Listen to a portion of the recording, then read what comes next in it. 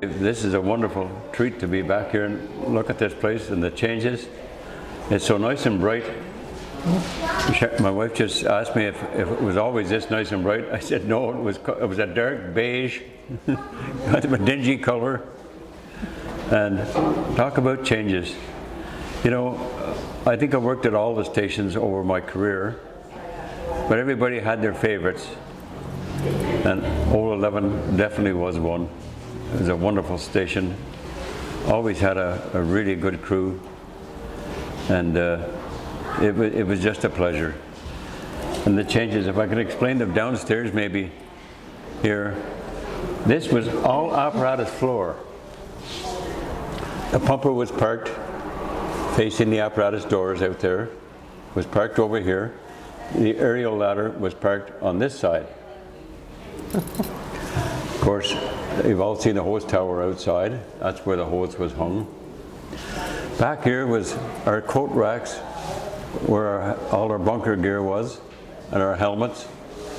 Coke machine sat right here. Very important part of the station. And the washroom was up at the front doors up there. Now the washroom was the nerve center of the station. That's where each firefighter had to spend 2 hours of his shift at that desk with the phone right there. The calls came in over the speaker, normally. Sometimes we would get a call over the desk phone. But they came in over the speaker. It was a long tone. We called it the beep. It was like a toot, and then they say, come in number 11, take your unit to the corner of Dundas and Stormont, we'll say. Or take the pump only, or take the aerial only. The pumper went on all medical calls. Now, we had very few medical calls when I first came on, but that increased, and the boys were telling me today that almost 40% of their calls are medical. Everything from overdoses to heart attacks to, and that's it. Firefighters do so many different jobs now. Extrication, vehicle accidents, the medical calls, of course, and fire calls. But this was quite a busy station. Every station backs up another station and is being backed up by another station. So number 11 here backed up number 2 from Preston and Eccles, or originally at Alberton Line, where the old OC Transpo was. They also backed up the West End stations, number 1 on Carling and Kirkwood. Formerly, that number 1 was on Churchill. But things have really changed. But some wonderful times here, and this is such a treat today to be here and just recollect. I could just sit here and think of so many different stories. One story I must share with you, a funny story. The Berrigan family lived next door here. Charlie Berrigan owned that garage. He lived in that house. He was a mechanic. We all took our vehicles to him. One day the boys were painting the hose tower at the very top, and they dressed up a dummy in a bunker suit with a helmet and the boots, and the guy up on the top of the ladder threw the dummy and screamed. Well, Mrs. Berrigan was looking out her kitchen window. Evidently she fainted. I didn't find out this till after, but we were in a little hot water over that prank. But the things that went on were unbelievable. Most of them I could tell, but some we can't tell, unfortunately. We had a rookie by the name of Bill Lowry came to the station, and he was here for a while, and he didn't like the late watch. The person in the watch room down there, each person had to take a turn on late watch. That was from 10 p.m. till 7 a.m. in the morning. and you're all alone there. And as I say, you were near the phone. And Bill Lowry was really nervous about this, his first night on late watch. Oh, he was just petrified. Anyways, Lorne Lytle, another fellow firefighter, and I approached him and told him, now don't fool around if this guy comes in tonight. Apparently he's got a knife and he carries a gun. But he doesn't bother you, he just likes to talk a little bit. I said, but don't hesitate, ring the fire bell if he comes in. Well, Lorne Lytle and I climbed the hose tower down and went out into the laneway. And it was a hot summer night, and the windows to the watchroom were open, and we ran our fingers down the Venetian blind. Well, Bill panicked. He rang the fire bell. Of course, the district chief comes down. I thought, oh, are we in hot water now? He said, where are we going? He thought we were going on a fire call. Bill said, that guy came in, but he left. What guy? He said, well, Cutbill. Oh, no. I'm looking for a place to hide. Anyways, these were the type of pranks that went on over and over again. They certainly shortened up the day. But so Ron, you were hired in 1960. 1960, January the 4th. What kind of trucks did they have back then? I mean, all I've seen is pictures of where the back was open. You didn't have horses back then. No.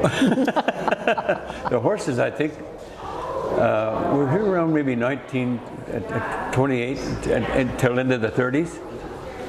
There used to be a picture of the 3 horses that were here. I can only remember one name was Blackie. Yeah, Bob was here. Famous Bob. Bob? Yeah. That was another one, yes. I've forgotten that. But Dave was talking earlier about happy times and sad times. We had a lot of happy times, but we had a lot of sad times too. More good times than bad times, I must say. I think one of the very worst, we had lots of bad fires, lots lost of people. The kids were the thing that you remembered and had the nightmares about. But we lost a mother and 5 children on Arthur Lane, backing up number 2. And the happy times, of course, were generally just helping somebody. And every time the bell rang, you were indeed helping somebody. You know, and the happy times were what we called at the time a good stop. In other words, a full-blown kitchen fire, and you managed to get in and knock it down. The people were happy and grateful. We were certainly happy. But those were the happy times. And the school children coming in, you know, the classes, they broke up the boredom. It was wonderful. We would pick them up and put them in the cab, put the siren on and all the flashing lights, and put a helmet on them. And they got a great kick out of that. And we did too. And I often wondered how many of those children might be on the department today. Very interesting. But yeah, I explained the downstairs now. I explained the watchroom, which was the nerve center of the station, the hose tower. This was all apparatus floor.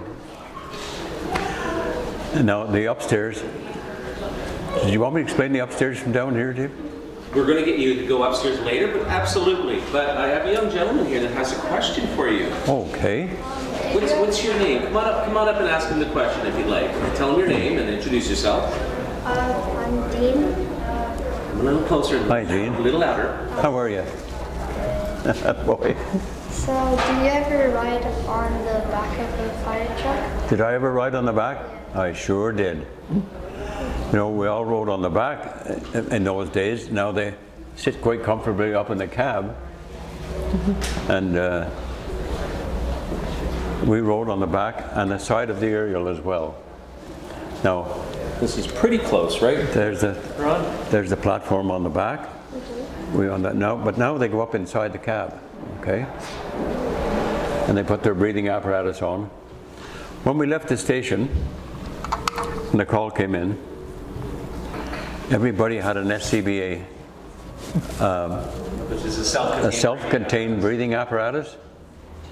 It just contains air, 40.3 cubic feet of air, weighs 29 pounds, and that 29 pounds, accompanied by your bunker suit, your boots, hose key belt and ladder strap.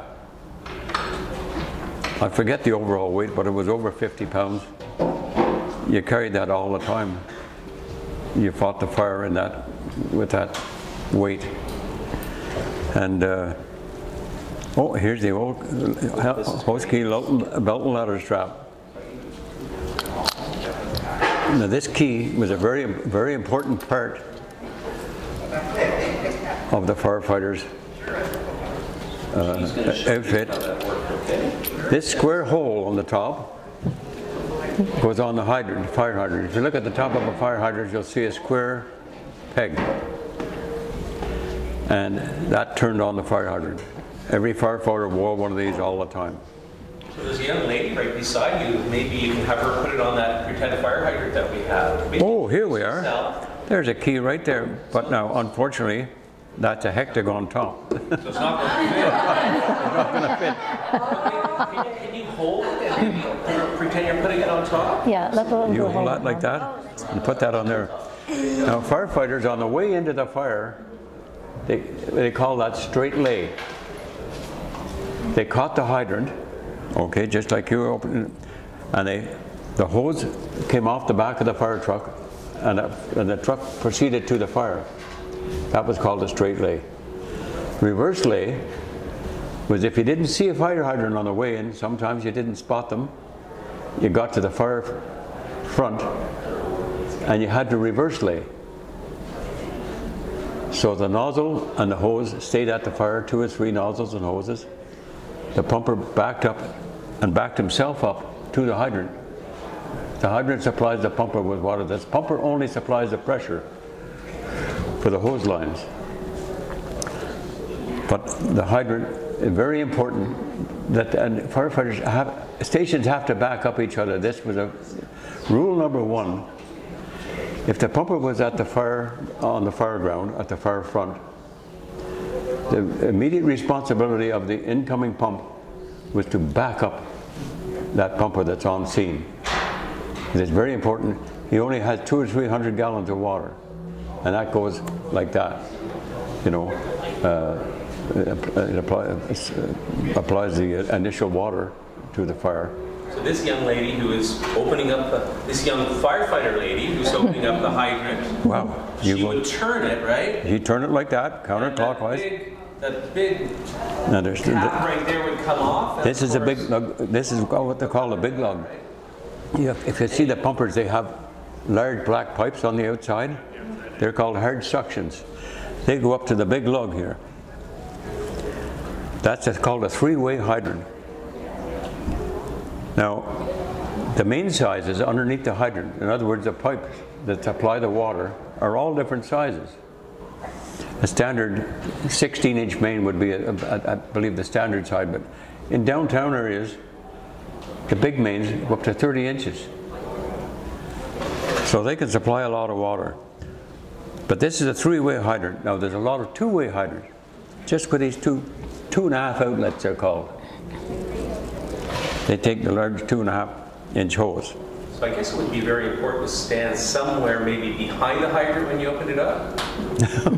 Because those caps would sometimes be loosened by people that want to be a little malicious. Exactly. And it would be really dangerous when those caps came off with the pressure. That's for sure, and tremendous pressure. I want to thank this young lady. Give her a hand for helping out. Yeah, thank you very much. Appreciate that, dear. And I have another young chap, well, the same young chap, but he's got another question for you, Ron. Okay.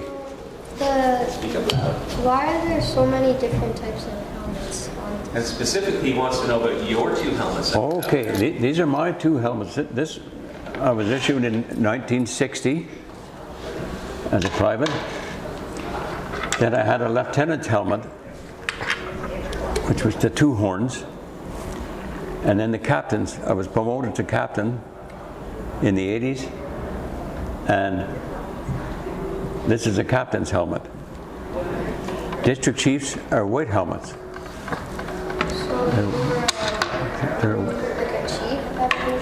So a chief's helmet, I should have brought that chief's helmet, and I have one at home too. So you retired in what rank there? I retired actually acting district chief. I had 259 days, I believe, acting on the car. In other words, I had 4 to 5 stations under my command, depending on what section of the city I was in. But my favorite rank was the captaincy. Would this young chap be able to put your helmet on him? Certainly. Maybe put the black one on, because he hasn't earned the rank yet that you have. And then you can put the other helmet on, and you guys can stand beside each other. There we go. Oh, that looks nifty. So get in a little close. What's your name again? Sorry. Dean. Dean? Jean? Dean. Oh, Dean. Okay, like Dean Martin. Yeah. Oh. You're better looking than he is, though. Why the helmet is metal? Anybody got that question? Yeah. Right, come on up and raise your hand or yell it out. Why is the helmet metal? A little louder? Why is the helmet metal? Why is the helmet metal? Well, they're not now. These are old-fashioned, just like me. They're old. These old tin helmets. I guess they did their job, but now they're more like the motorcycle and the hockey helmets, and they're made of that polycarbon material. They're much safer and they're much better. And these were cold as well in the wintertime. They had a lining. There you go. Give Dean a hand as well. Good stuff. Yes.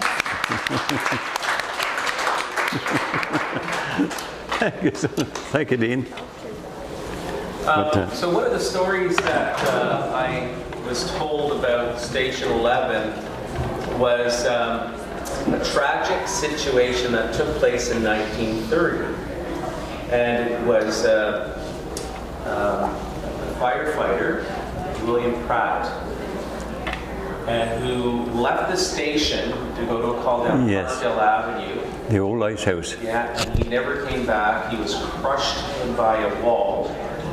When the ladder fell off the wall, and so did the ice house. Do you recall, Ron, any situations like that that brings back some, memories of hardships when a firefighter may have been injured or possibly even killed? I was at the fire on Bank Street. The old Winston Gardens, a dance hall, was above a grocery store, and I'm trying to think, I think it was a Loblaw or Lodge, I just can't remember. But I was called in at that fire, called in off duty, because the fire was out of control. And Johnny Harrison, a firefighter, the second floor came in on him and he was killed. So there's a picture of John Harrison. Oh, here he is. The last picture of him before he was killed and crushed. Hold it the other way, Mom. Yeah, Johnny Harrison, a very, very, very nice man. And that was one of the tragedies. Lots of injuries and near deaths and many, many close calls. But that's the life of a firefighter. When everybody else is running out, we have to run in.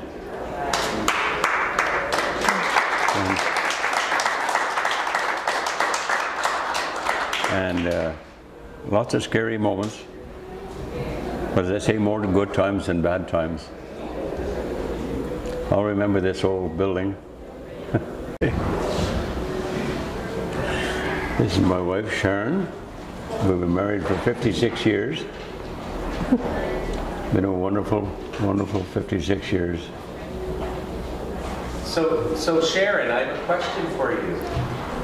Was there any time in Ron's career where you were sitting at home worried for him? Yes. Yeah. Many times. Do you have any moments that you'd like to share? I can't think of them offhand individually. Can you? You picked me up at the hospital a few times. Oh, yeah. Well, yeah. Yeah. You had a few injuries on the job, Ron? Yes. Tell us a few of those. Sure, torn ligaments.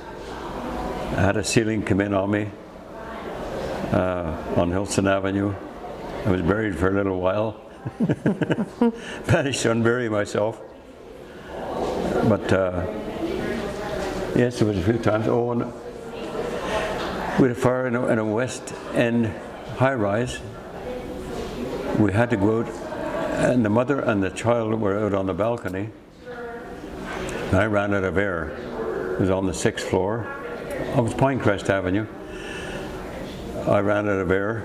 We had a warning bell on our SCBAs when we were down to our last 100 pounds, and the bell would go off, and you knew enough to get out. But we couldn't because we knew the mother and the child were on the balcony. Well, going to get them, we ran out of air, and as a result, I wound up in the hospital. Sharon came and got me with smoke accumulation, and there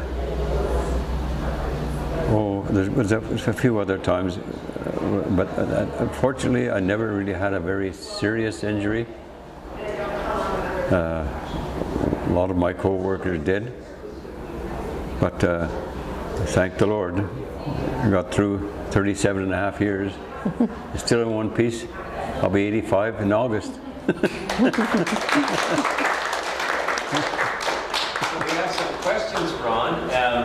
Maybe, so we can have you ask the questions, have you go in around behind, listen carefully, they'll be in your left ear, or maybe even just beside Sharon. Okay. And stand beside her and ask the question. Sure. You'd like to start? Introduce yourself if you'd like, and ask the question. Hello, my name's Miranda. It's nice to hear your stories. I was curious about how you used animals in firefighting. Mainly, I was wondering about if Dalmatians were actually ever used, or if that's just a stereotype. Yes, they were. Dalmatians were in use years ago, and the main reason was to calm the horses. The Dalmatians had a calming effect on the fairground. For some reason, I really don't know why, or what calming effect that would be, but that was their main role. The Dalmatians was to calm the horses, and also they were a pet around the station. We never had animals in the station. You know, we never had pets. I would have liked that. Who wouldn't? They would have been spoiled. I know that. Thank you. So one big thing as well, though, is the horses. Ottawa had many horses up until 1929, and the last horse in the Ottawa Fire Service actually ran out of the station. Many were called to duty and died on the way to the fire. They broke a leg, they fell, they hurt themselves, and a lot of them aren't recognized as line of duty deaths, even though they were part of the Ottawa Fire Service. So one thing that is very important, and it's dear to my heart after doing some research and a video on the horses of the Ottawa Fire Department, is to ensure that they get recognized somehow. There is a memorial service every year to honor our fallen firefighters and legacy of courage, they call them. Any firefighter that has passed away in that present year will be remembered at a memorial service in September, and it's called the Ottawa Family Firefighters Community Foundation Memorial. Right, exactly. Look for the date. It's right beside City Hall. There's a beautiful memorial there, and I think it would be a dishonor if we didn't recognize someday and put a plaque up there for the horses of the Ottawa Fire Service. Question number 2. Hi. Hi. I'm Claude. It's a two-part question. Okay. We hear of 2-alarm, 3-alarm, 4-alarm fires. Could you explain the difference between those? And were you ever involved in some of the bigger ones? Oh, many. And now, up to 4 alarms would call for assistance on the 4th time at a 4-alarmer. When assistance is called for 4 different times. Like, automatically there's backup. Then if they need more backup, like the officer on the scene will call for assistance. That's the first alarm, second alarm, third alarm, and fourth alarm. So every time they call for a backup, it's at one level. That's right. That's how that's designated. Like our market fire, I think it was actually a 5 alarm for everybody. You know, they were begging for everybody. They even wanted the Coke machine. But anyways, they just couldn't get enough manpower for that. But it eventually went out. They all eventually go out. Eventually. And then everybody has a swimming pool. That's right. The second question. Now the second question was Ron ever part of some of the bigger fires? Yes, we had many like that. We had 6 houses going at one time in Fleet and Duke. Anybody familiar with that area? Which way? Fleet and Duke Street, I believe, on Fleet Street, down in what we call Labette Flats area. the Labette Flats. And we had a lot of bad fires down there. Connor washing machine and many multiple dwelling fires. We'd arrive on the scene with maybe one house going, and you'd wind up with half a dozen going. Similar to what they're experiencing in Alberta now, and Quebec and Nova Scotia. It's brutal what's going on out there now, but let's hope they get everything under control again. So our young friend Dean here has another question there, Ron. Hi, Dean. Come on in a little closer. Yeah. So, what was the big tower for? The big tower was where the hose was hung after the fire. After the fire, the hose bed is emptied on a pumper truck. See all the hose in the back there? That's all gone. It has to be loaded back in accordion style, like so. You can't load it back wet, or it gets mildewed. So it had to be hung on the tower. I remember many times in this particular tower, the hose stretching across the backyard in piles of frozen hose. It had to be thawed out, washed down, and thawed out and hung. I forget how many lengths of hose could be hung in the tower, but it was lots of hose. We were always afraid of it coming down. You wondered sometimes about the strength of the hangers up there. But, Butch Moore yesterday, a retired firefighter, who was the last firefighter to lock the doors before it was no longer a fire department, was here yesterday, or fire station I should say. And he shared a story, Ron, about how they would pull maybe 4 or 5 lines of hose to be dry, and they'd yell down and go, "Is that it?" And of course, "No, we got 3 more." And what the firefighters down below would do is they would put down weighted buckets of water and pull it up. They'd pull it up, and of course, as it got to the top, everybody get wet. And that was kind of some of the shenanigans that went on in the fire hall, but it was all part of the brotherhood and sisterhood that the fire service is today. And some pranks you can get away with, some you can't. But at the same time, it's a close-knit family, is it not, Ron? it is. Even after retirement, you still meet for breakfast with some of the guys who work with the gals? We meet for breakfast once a month.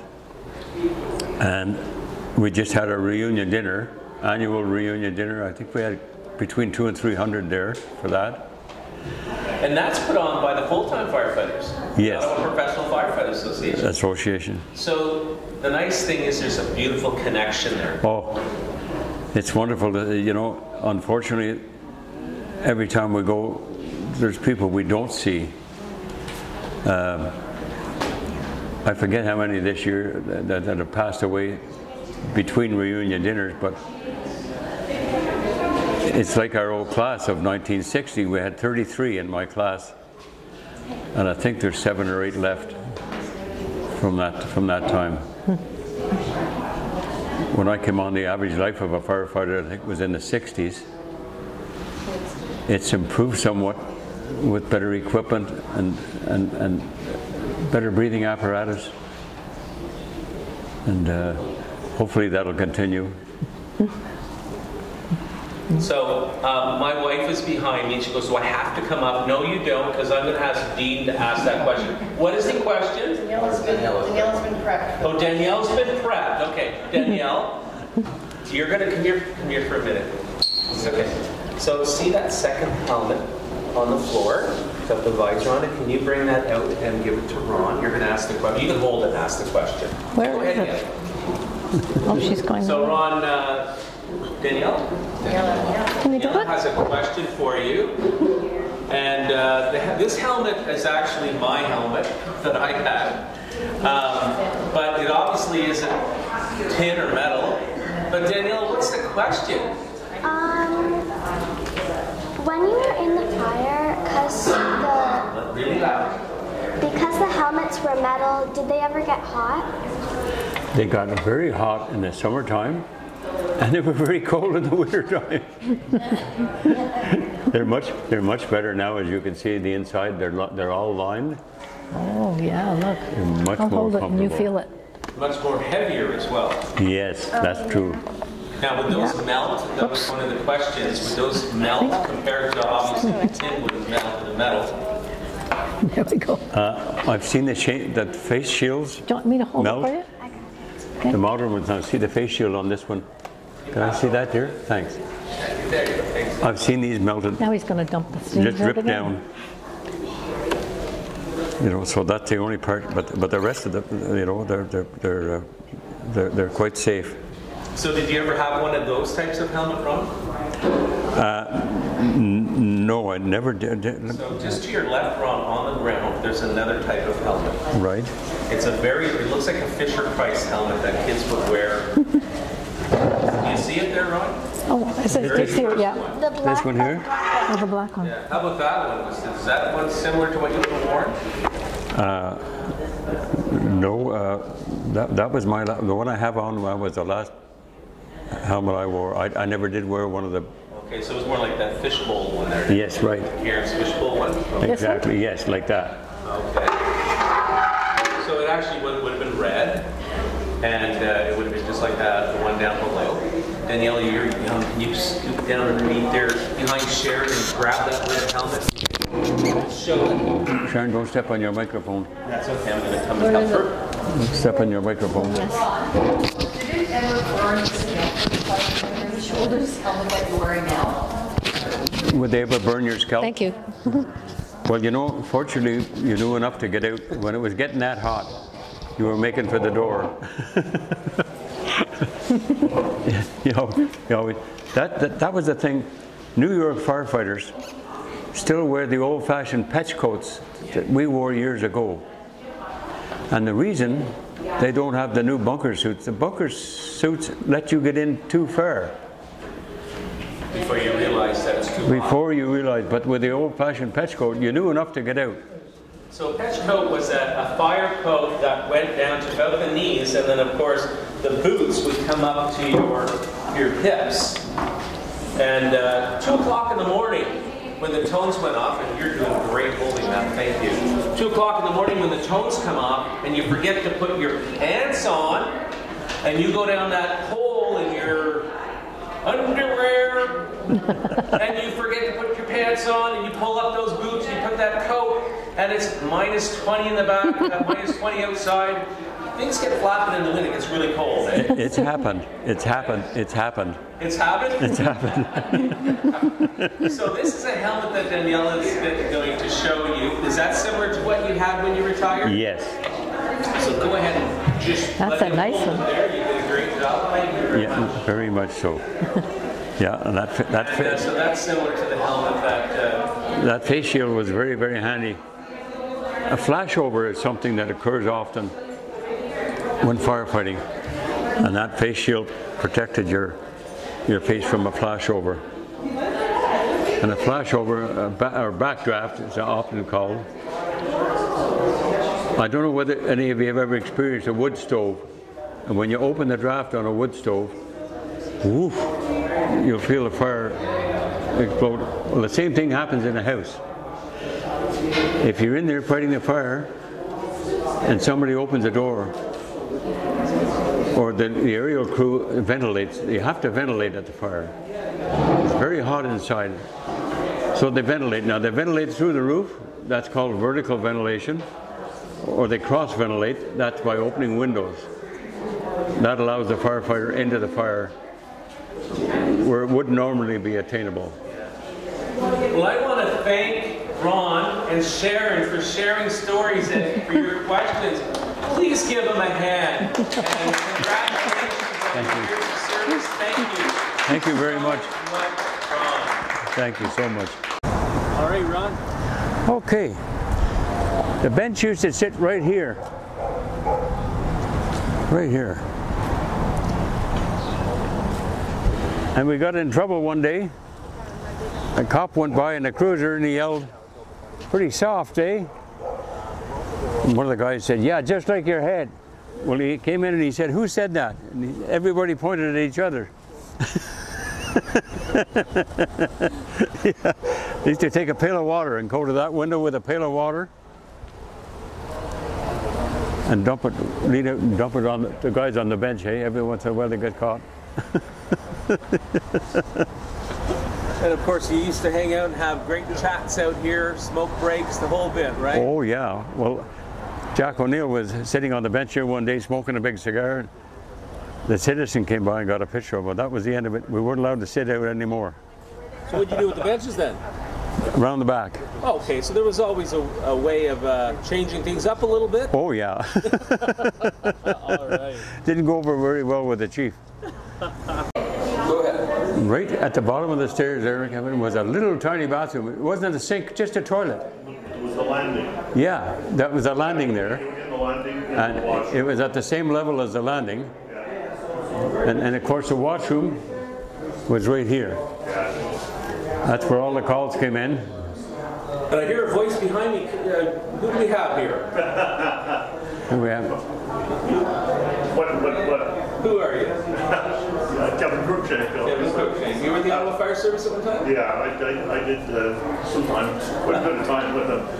But it used to be the district chief, because the Western District ran out of here. yeah. And the watch desk was pretty close to here, I guess it started. Right It up was there. wide open. And so every time he started the car, you got a load of exhaust. and the guy on watch would be in charge of the doors, and so he would suffer the consequences. The guy down here had it rough in that sense, and the same thing coming back. You'd hear beep beep, open the door, let him in, car would come in. It's winter time, it'd be cool off pretty quick, and then if the rigs were out, they'd be so cold, and when they'd come back in, it would lower the temperature again for the guy on watch. It was a unique station in that way. Oh, it sure was. It was fun. Yeah. This is where the lieutenant and the captain, their office, and the desk was right behind you, a big desk there. And they had their lockers in here too. But this was their room. The district chief was on the other side of the dorm, over there, on the northern part of the room. And the other thing too, there was the station. There was a real shortage of lockers, so you had to share lockers. Because there was some lockers in the kitchen, and then in that little notch over on the other side. Right off the big doorway. Yeah. At the lockers, you could sleep in there. But that was one of the when you come in as a rookie, you had to hope that somebody would take pity on you and share their locker with you, or something, and it was the floors noisy. The old heating system and everything, and the district chief had a dorm on the far corner, on the northeast corner of the building. That was the district chief's. Yeah. That's an interesting room now, so we will take a walk over there. And I just want to for our viewing audience, I just want to introduce again Kevin. Your last name is Cruikshank. Cruikshank, and you're retired from the Ottawa Fire Service after how many years? 31 and a half. 31. When were you hired? On March 6, 1978. And retired? October of 2009. October 2009. Or August, I guess, maybe. What was your rank? Captain. Captain. And of course, Ron, hired 1960? January the 4th, 1960, retired 97 May. Yeah. 97. And retired in as which capacity? You were I was a captain, acting district chief. And here we are at Old Station 11 at 424 Parkdale, now the Better Business Bureau. And so sharing about this room here, so there would have been a captain that would have slept in this room. And a lieutenant. And a lieutenant. And there's a big map behind you. Is that kind of like your GPS back then? That was downstairs. Yes. Yeah. That was downstairs. Yeah, it was. Yeah, I would say for the new guys, but so many of the so many of the officers knew this area really well. Yeah. You know, they would help out the young guy if he was driving or something like that. They were pretty good that way. We had street drill all the time because it was important. Knowing the district was as important as anything in firefighting, because you could be the best firefighter in the world, and if you didn't know where you were going, you weren't very good. And so the street drill took place at least once a month. Oh yeah, the captain would draw on all the streets with no names on them, and they had to go in and fill in the names, eh? Smart. Then you went out on familiarization tours too with the apparatus, pre-planning different places, you know. And this area too. I mean, depending where you go, some of the street signs are hard to see. Mm-hmm. They weren't. They were white with black letters. They didn't lend themselves to great. But we also did the block inspecting. Yes. Regular, and you know, knocking on doors. Yeah, just inspection assistance, I'd call it. But yeah, that helped you too. Do you remember your first station, Kevin? I was my first station was Churchill Avenue, number 1. Yeah, and then I went to number 2 down Bay and Lisgar in my rotation. Yeah. Then I went to 5 and Celeron Clark. Then I ended up at Lincoln Fields and Tavistock for, that was sort of my final station. Oh, 12. Yeah, and then I came here with a group of reprobates. And you remember your first truck that you ended up driving? What was it? Do you remember at all? Driving, on response, it would have been probably at number 12. Start with they had an aerial truck with a kind of electric shift. It was kind of a unique shift system on it, and the pump was an International with the old 850, eh? Yeah, and you rode on the tailgate. You rode on the tailgate. Yeah. A little dangerous. Well, no, you know, yeah. I don't think of the danger. I just think I remember how, you know, you in the winter you put the tarp over the top of the guys, like the hose bed cover, to stay warm a bit. Pretty cold job. Yeah. But in order to catch the hydrant, it was very handy. It was standing on the back. Because when you were straight laying into the fire, you know, you could pull the cutoffs and the hose off the back to catch the hydrant. So it was a very convenient place. Now they have to go from the cab, run back, eh?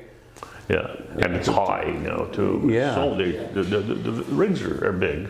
And of course, they didn't have hydrant keys attached to their belts. They have to take it out of a bag now. Yeah, the large hydrant key was stuck in the hose bed, eh?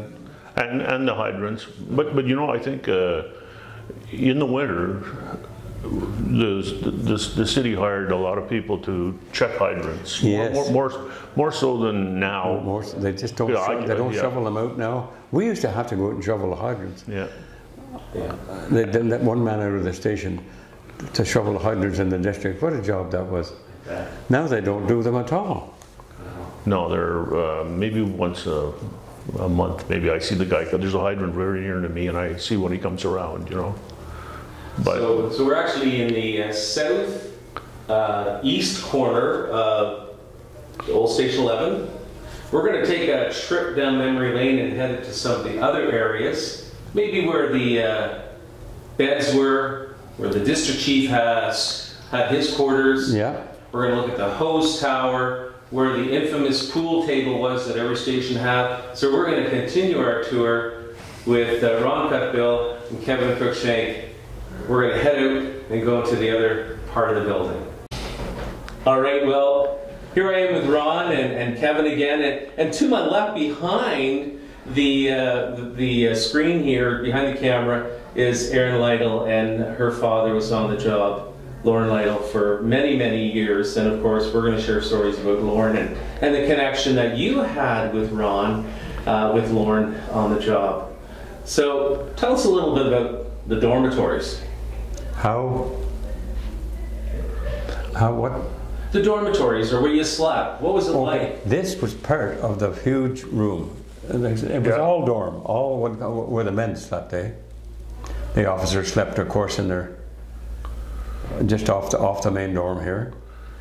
And the district was in the other corner. Yeah, the district was over in this corner. It can get pretty noisy at night with the snoring. and you know, a lot of times the windows were open with street noise, but you got used to it. You got used to it.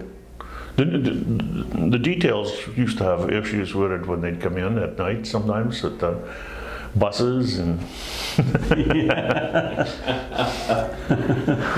And what time was bedtime? Were the lights out at a certain time? No. You were allowed to turn in at 10. Yeah. But you had to be on the apparatus floor at 7 a.m. So you could not come up the stairs until 10 o'clock, or rooms no. back there that you can Oh, you could come upstairs, but you weren't allowed to have a nap? have a nap until 10. Because the drills and everything would be set up for in there because there was room to accommodate the men. I think it was better. So I mean, we kind of got the windows behind, but behind there would have been where the kitchen was, the main... The billiard room. Yeah, the billiard room, where you guys would connect with instructions. Yeah. Big table to eat at. Yeah, and there was a TV in there. Remember with the old cable connected remotes there with yes. Yeah. Usually they remotes had a short lifespan. It seemed like.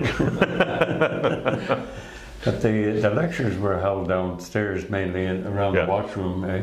Mm-hmm. They put extra chairs up there at night for a lecture or whatever was going on. And, now, I just want to talk a little bit about these two helmets here, and they certainly are a very big part of the young lady's life who's behind me here, because it belonged to her father, but a very good friend of yours, Lauren Lytle. Yes, very good friend. And maybe you can just share a little bit about your connection with Lauren and you know, some of the good times that you had with him. Lordy and I were very good friends on and off the job as well. You know, I remember being over, funny story, I remember being over to see Lordy, and Erin and her sister would be there. And one day, I told them that I had a hold of my thumb. And I had a hold of my thumb here. And if I blew on my thumb, I could blow up my muscle. Well, Lordy said, you really had me in a fix. He said, all day long they were blowing on that thumb trying to blow up their muscles. He said, do you remember that? Oh, Lordy and I had lots of fun. Yeah. For sure. And there's his two helmets. He was number 46. Number 46. Yeah. And he died at 46. And he passed away at the age of 46. And yes, that's right. yeah. Can I flip the camera around? This is Erin, who I've chatted a lot with because of organizing a connection with you and her uncle Dave Smith and a bunch of other firefighters to come over here and share about the time with Lauren Lytle. So we still have to plan that. We still have to plan that. But today's all about the tour, and of course the reunion is wonderful today, Aaron. Thank you so much for bringing in your dad's helmets, and both, you know, what an honor to be sitting here with them, because that helmet that was put on your dad's head went to a lot of calls. Do you remember any calls, Ron, that you went with Lauren that was memorable? Oh, many calls. Lorne was a firefighter's firefighter. He was an excellent firefighter. So much so that we used to worry about him sometimes. And I remember at the lumber yard on Bayview Road, we lost him in the basement.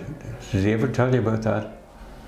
And anyway, we were outside looking for him, and he was still inside, and he was banging on a basement window. And he got twisted around in the basement. Oh, it was another close call, but Lorne was an excellent firefighter. He got hurt a few times too, didn't he? He sure did. Yeah. Yeah, he broke his, I remember at the hotel on Armstrong. What was that? Sterling? What was the name of that hotel? The Sterling? The Sterling. Lorne broke his ankle. He fell down the stairs with Ronnie Charlebaugh. Ronnie broke something too that day. The guy died that set the fire there. Wow. He went in with gasoline and poured it all around. When he threw the match, he went up with the hotel. Terrible. My goodness. Yeah. Yeah. Anyways, lots of fires with Lorne. But lots of great times with the family too. Oh, what a great I'll say. connection, and that's what's really important with the firefighting family, is exactly the fact that you folks have stuck so close together. I want to thank you for taking the time. We're going to head into the hose tower now. Okay. And we're going to check out that hose tower. We're going to have Aaron come with us. It's pretty tight quarters. It's hot in there, but we'll. I've got a few minutes left of this battery, so let's use it up. And when I don't, I will use my phone. So here we are in Hose Tower 11 with Ron and Kevin, and Aaron Lytle stuck right in between two tall gentlemen, okay? And Kevin, you never etched your name into the bricks of Hose Tower 11, have you? No. So you are going to do that right now. Well, I just sort of stuck it right there. Okay, so is it there? Well, kind of, sure. Kind of? Good enough for posterity. Where is it? Right here. There we go. Awesome, awesome. So there's Kevin's name. Yeah. And you are going to honor your father. I would like... Ron to do it? Please. You betcha. Okay, I'm going to just move out of the way here. It's a very tight spot. Watch your own, yeah. Jeez. Very, very tight spot.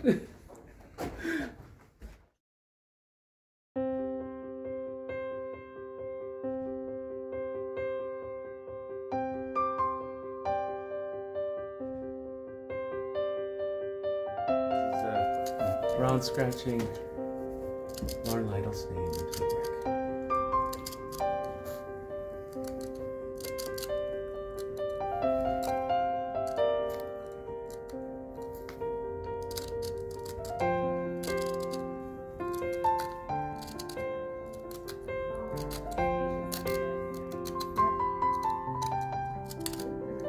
How's that?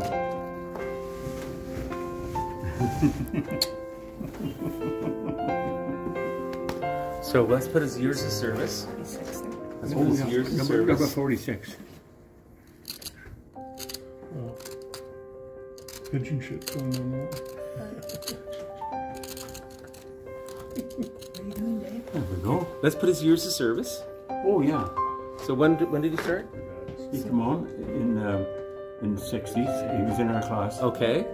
And retired. January 4th, 1960 to December 18th, 1986. So 1960, just put 60 to 86. 60/86.